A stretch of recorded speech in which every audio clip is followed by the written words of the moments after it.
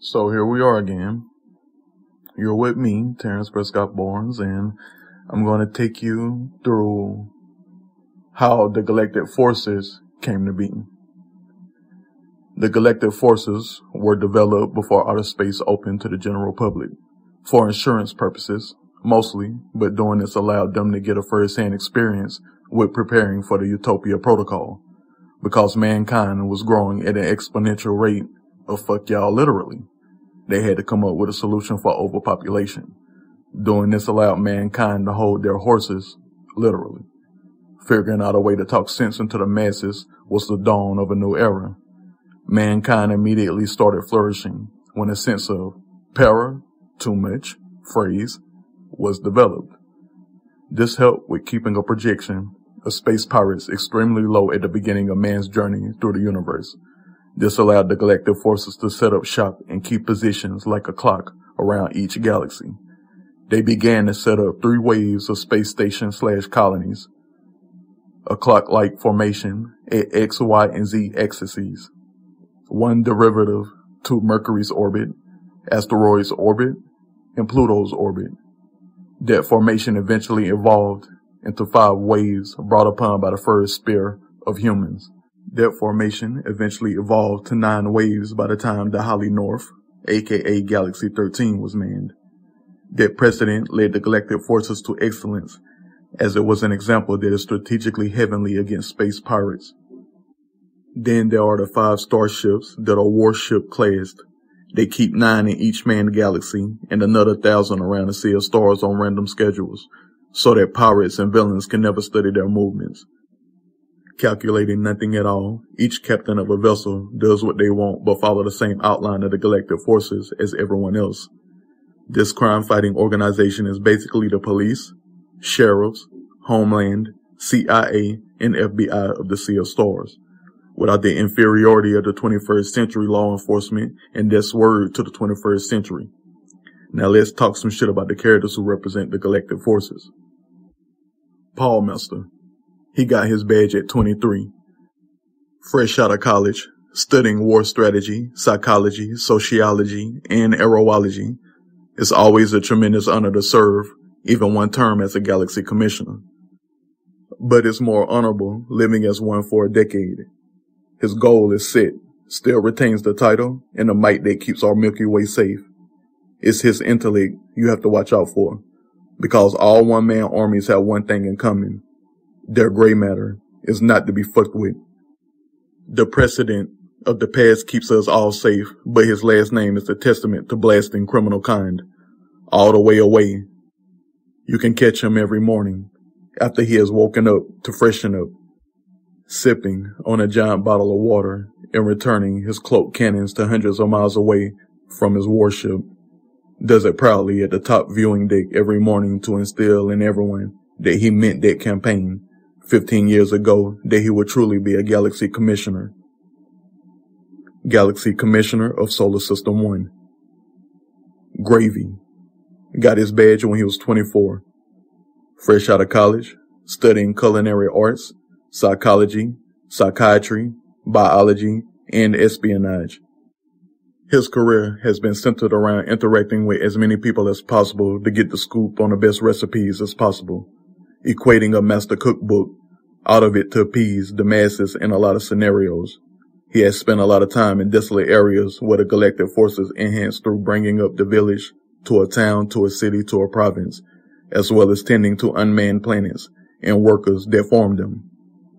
He has appeased so many tongues that when he began campaigning for the commissioner position, he was voted in easily. From nutrients to flavor to texture to aerol, his recipes are the best throughout all of the galaxies. They even mimic his pieces across the galaxies and dimensions to the point he has a restaurant in his honor in Edgemere. His handsomeness is recognizable as much as his battling Burberry pie. That smell alone usually makes criminals act right, but if they don't, they're about to get their shit dropped. Galaxy Commissioner of Solar System 6. Diablo. Got his badge when he was 23. Fresh out of college, studying aerology, psychology, criminology, and avionics. Through his lengthy career, he has fought crime with the best of them to become one of the best.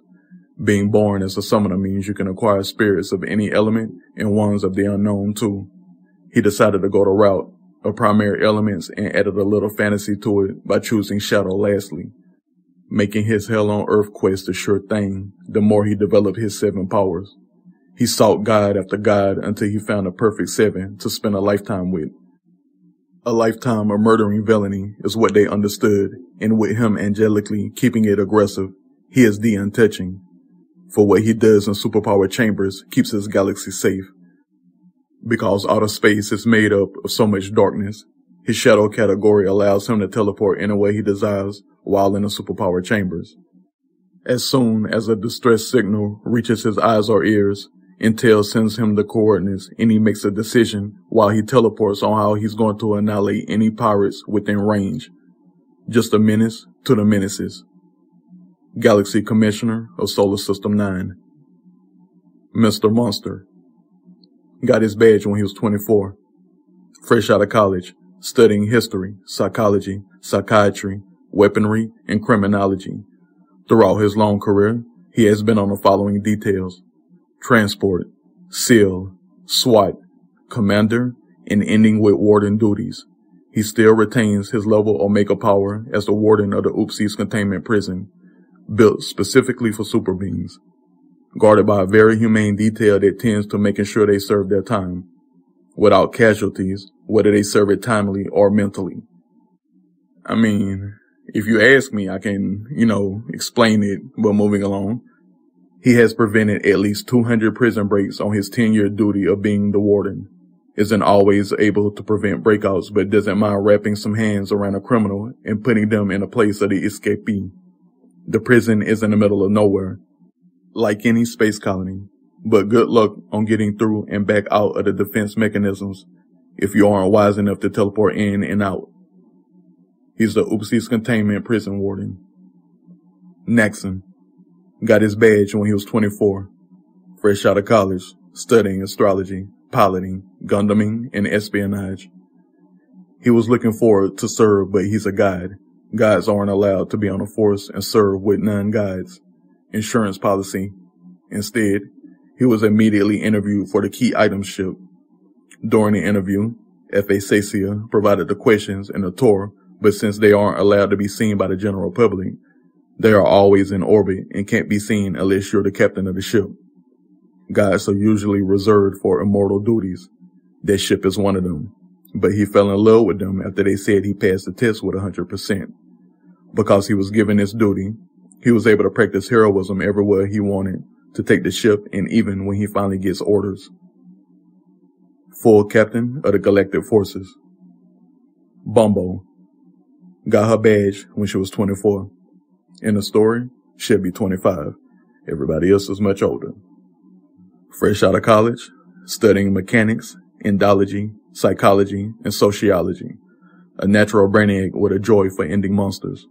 Looking forward to being on a monster handling detail. Was halted when she showed signs of somebody that could finally keep full Captain Naxxon company on the key item ship.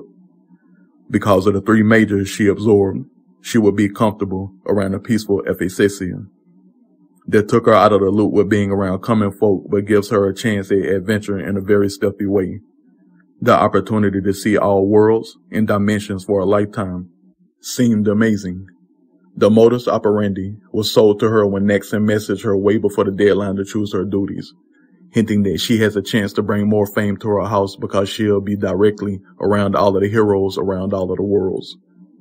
She's a star lieutenant of the Galactic Forces. When I began everyone's summary, it started with what they studied in college. There are prerequisites to taking up a position of maintaining society. Psychology is the first one on the list and has always been the first one on the list since the 21st century. They have no time in hiring anyone without the means to further their own education and without a sound mental space. For everyone with a badge will protect everyone without a badge, then protect their own. The Galactic Forces is for the people. Segregation, racism, bigotry, and that Nazi bullshit was abolished before they set out to journey the universe. Then there's the protection of the Utopia Protocol. And I'm sorry for getting upset at this statement. But the Galactic Forces have only 13 people that can gain access to the confines of the Utopia protocols around the planets. Kudos if you can tell that Galaxy Commissioners are the ones with those. Good luck on trying to take their badges from them. They are coded to their DNA RNA. They have to be re-registered with their officer every hour they are sitting up. They work with the same technology of the Utopia protocol. Their wave is short length, but enough to get enough DNA RNA to make sure they are being carried by their officer. If not, their coma wave is activated and you do not want to be caught with their badge. You do not want to wake up in prison years later for that offense. And no, I won't tell you how long the coma is induced. For insurance purposes, so don't ever think you can stop the Utopia protocol. History has it that humanity repeats itself. Never no more. The atrocities of so many things have been wiped out. Those that live on space colonies, not under the jurisdiction of the Galactic Forces, do not have the Utopia protocol installed in them. There's more than plenty of them. Those space colonies are where majority of today's criminals are raised. They try their damnness with making sure humanity is towed aligned with never returning to the dark side. It's a lot of work to keep the peace, but the Galactic Forces know nothing other than keeping the peace. For a pain-free life is the light we all need before going into the inevitable darkness. Laying all jokes aside, this is now the time to be a cop, policeman, policewoman, officer, deputy, sheriff, or trooper. Because there are no incompetence with a badge. At all. That psychology degree is a motherfucker, right? But for those that believe in brawn and want to protect the sanctity of a clean society, become a force. Everyone will thank you, and even you will be protected, because once you understand criminal kind in any world, your license to kill will never be in vain. So, now it's time to talk about all of the other forces that are in this image, and the next image, and so on and so forth. Now find Mr. Monster, Diablo, Naxxon Bombo, Gravy, and Palmasta. The characters close to them, Amari, Gokinet's Flowers, Panami, and Gyro, are important to them. They are their direct staff, sidekicks if you desire to use that term. The Galaxy Commissioners don't technically need a sidekick, but it's always best to be out in the field with a partner. And they aren't people that came in second during their campaigns. Those are usually younger forces. Mr. Monster's detail is in the single digits. This is a very small colony of civilians, but they keep the prison running. Those are the only 3 forces on that colony, and surprise, it's your nigga Vohendring. He is one of the civilians as a helper because he's immortal and has no reason to take it back yet. Still atoning for creating Curse 4444, but you'll find out about them in another post. Oh snap, I forgot the freeze. One day, I was scrolling Instagram and, you know, I follow a bunch of pages that look out for black women. And there was a situation where a little girl was killed and her last name was DeFreeze, and you can do that if you have enough money to change your last name to anything you want. So I made this character, her last name is DeFreeze, even though the character was already established. She didn't have a name yet, but there's going to be a chapter where Galagos is going to be like, Crunch, stop your ship, put in these coordinates, go there now because of a distress signal. And that's how DeFreeze was brought into the story, because she's going to be one of the very few forces that are if I can talk right, are on one of the important planets for humanity that make up the black acid stuff, which helps with getting rid of black holes. And even though I just said that the universe is infinity, people with the superpower of black holes, they can make black holes out of anything. They can put them anywhere in the universe, put them on the surface of a planet, don't matter, they can do anything they want to with them. Black acid helps with breaking it down and will be used in the alien invasion. And she's going to be the force on one of the most important black acid forms. And the aliens are going to go there. And when this distress signal hit, Galagos is going to be like, go there now because we got people to save and we got humanity to save. That's the freeze. Now let's take a look at the 13 Galaxy Commissioners. These characters can be considered the omega of the omegas. Their powers have very, very, very, very times probably 300 minute to little to small amounts of loopholes. It's like a damn molecule. So good luck. But before you go, let's get your will in order. 1. Palmasta. 2. Honey. 3. Kovar Rubius. 4. Henemy. 5. Volter. 6. Gravy. 7. Norozo. 8. Melrose. 9. Diablo. 10. Zalguero. 11. Hurricanos. 12. Asol. And 13. Genlock. Now, I think I talked way too quickly. Maybe I'm getting the hang of this way too quickly, but hopefully you understood where I was coming from with having an actual correct law enforcement entity in a world. All right. This is how things should be ran. My imagination land is a very lovely place. Cause I don't mess with none of this stuff. This stuff made me mad. I was reading it cause when I make up these worlds, I consider them the perfect worlds. So these have none of the atrocities at all. But this one happens to take place as if we are in an infinity universe where, if you've seen that video on YouTube or if you know the science behind it, this universe is constantly moving and spreading, and that's why black holes are being created and stuff like that. And, I don't know the exact science behind it, but eventually this is going to become a whole universe of black holes.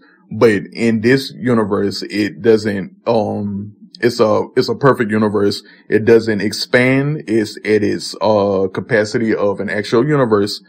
And everything it stays in place, and all of the galaxies move how they move, even though it's infinite and you will never find the end of it.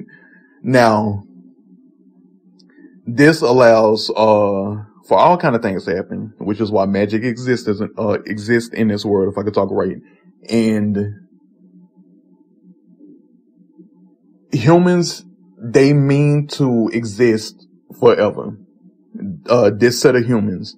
And they have made up all of these resources and all of this technology that ensures that they can have fake ozones on space colonies that act like real ozone layers. And it creates, a sensation of sunlight, clouds and stuff like that in a specific area of the space colony. And that's how rain is functioned, and, pollution is cleaned up, and things get, purified through weather. It's a lovely thing. And because of, Splashworth's character, he resides from the House of Wohood, and they are from Edgemere, and they have these water crystals that are just this lovely thing of magic, right? And you touch it, and water will come out of it, and water will come out of it with your thought, and it will stop once you touch it again. This is how spaceships have water on them now. So they have that magic. They have all kind of other stuff. And when they designed the Utopia Protocol after leaving Earth Zero for the first time and starting to spread out and finding other galaxies to man them, the Utopia Protocol, still gonna make a separate post for it, but it's a very small device. They make one for every major city around the planets. They put one on every space colony to keep them right. And they have the badges that they are the only 13 people at the time that can touch it. If you are in a Galaxy Commissioner position, you are the only people that can go to a Utopia Protocol. Cause if you try to get close to it, you're gonna end up in that situation that happened on Resident Evil, the first movie, with them cross lasers and get your shit sliced up. And nobody can get out of it because, the Utopia protocols are in areas that have the anti-super beam fluid in it. So nobody with superpowers can make anything activate. They can't even teleport within the zone because of the anti-super beam fluid. And the reason why they made only the Galaxy Commissioners, able to get close to the Utopia Protocol is because if too many people have access, we're gonna have an issue. And we can't have, anybody who, becomes a psychic and can ward off the wave that it sends off and alter the machine and make it come off. So this technology that they made to render people super beingless around them and making sure that they have the contraptions to keep people out of it, it's great. I think I'm going to end it there because I don't want to ramble too long and whatnot. But the Galactic Forces are generally the law enforcement that you see in this world in any country, but they don't act in a way of fear. They have the psychology of knowing when people are, upset and things like that and can cause issues. And because of the Utopia Protocol, in most cases, there is peace on the planets. Now, in the small villages and towns like that, they can still make criminals too. And then they can grow up to be, turn into career criminals, then turn into fucking villains. And we have a situation. But in a lot of cases, the planets don't have to worry about much. But it's the space colonies without it. And that's how you get people like Correcto, who like to go around and do what he does, which is called correcting the masses. That boy wild. He loves the 21st century chaos. Fucking love it. Fucking love making up that character. You have no idea. But the Galactic Forces, here they are. Hope you enjoyed it. And keep it peaceful. Until the next time. Mwah.